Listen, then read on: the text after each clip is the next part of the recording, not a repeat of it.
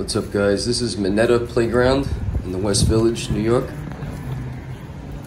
Unfortunately, it was locked at 5:45 on a Thursday. It's a small park in a very busy area. You can see it does have some modern equipment.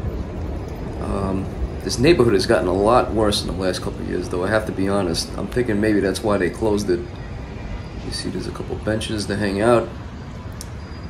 And this used to be my old stomping ground. You hear the noise in the background.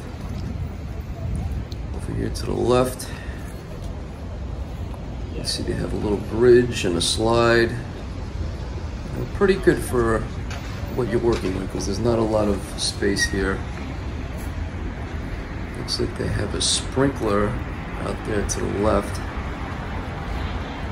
The overall rating I would give, this would be a 7.2. I mean, I wouldn't drive to come here, but if you're walking through the neighborhood, it's not too bad.